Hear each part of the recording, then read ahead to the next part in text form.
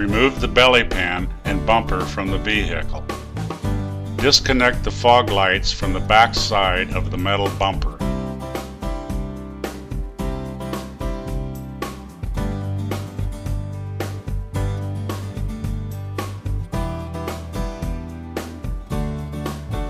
Align the base plate's lower hole with the existing middle hole in the frame.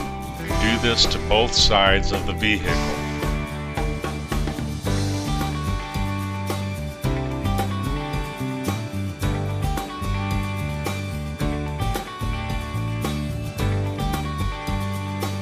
Insert the 5/8 whiz nut into the frame end and align with the middle hole. Install the 5/8 by 1.5 inch hex bolt grade 5 and 5/8 inch lock washer and tighten to the whiz nut. Do this to both sides of the vehicle.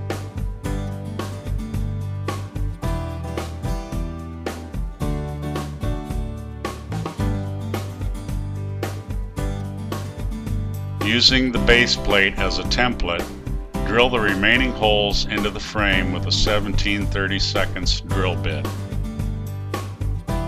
Insert the 1/2 by 13 whiz nut into the frame end and align with the drilled holes.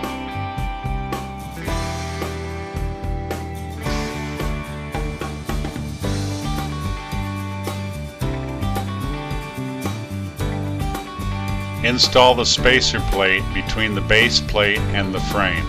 Install the 1/2 inch 13 by 1.75 inch grade 5 hex bolts and 1/2 inch lock washers and tighten to the whiz nuts.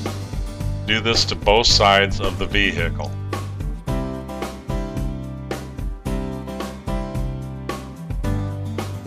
Secure the permanent base plate safety cables to a solid piece of the frame.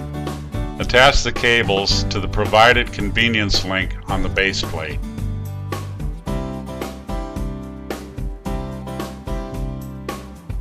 Reinstall the bumper and reconnect the fog lights to the metal bumper.